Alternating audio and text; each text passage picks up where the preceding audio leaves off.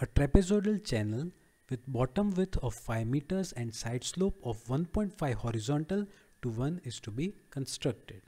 The lining of this channel should be made up of smooth concrete. So the Manning's roughness coefficient will be equal to 0.012. Now, we want this channel to carry discharge of 15 meter cube per second at a depth of 1.2 meters. For that, what should be the bed slope of this channel? Let us find out. Find the bed slope required to carry a discharge of 15 meter cube per second at a depth of 1.2 meters. To obtain the bed slope, we'll use Manning's formula.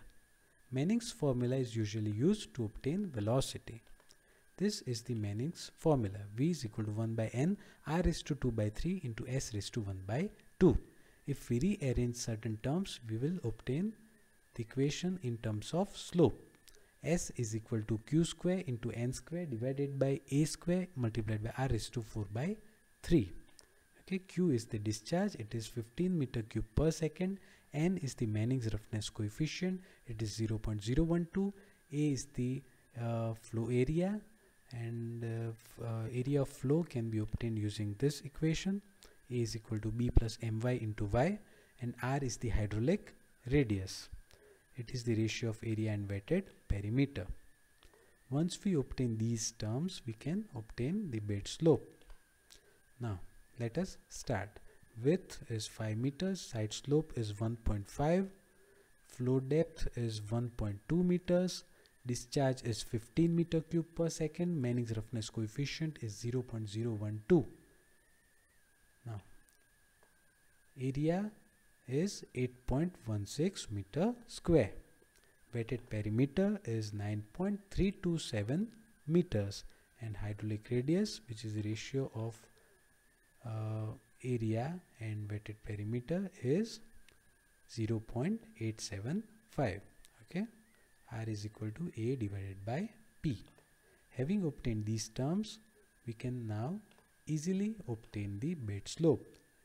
The required bed slope to carry discharge of 15 meter cube per second at a depth of 1.2 meters is 0.000585 meters per meter. It was obtained using this equation.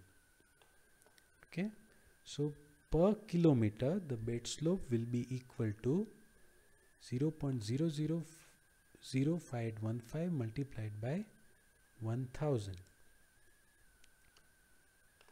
So the bed slope per kilometer is 0.581 meters per kilometer.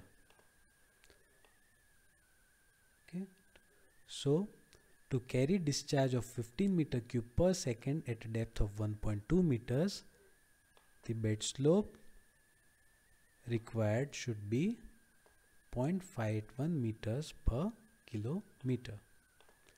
Let us increase the flow depth.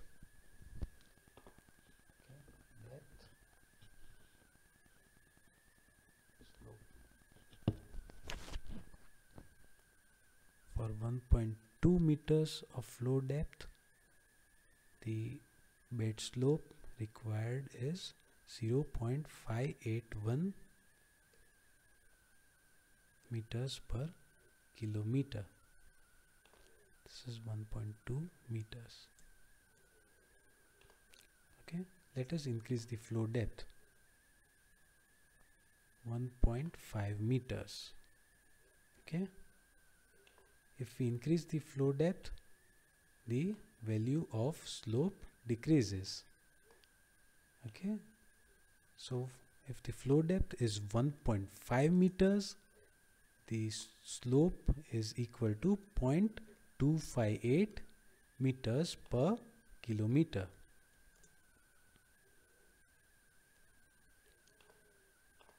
If we reduce the depth, okay, let us say that we want this channel to carry 15 meter cube per second of discharge at a depth of just 1 meter. Then the slope will increase. Okay, 1.115 meters per kilometer. So per kilometer length of this channel, the drop in elevation should be equal to 1.115 meter. Then it will be able to carry discharge of 15 meter cube per second at 1 meter depth. Okay.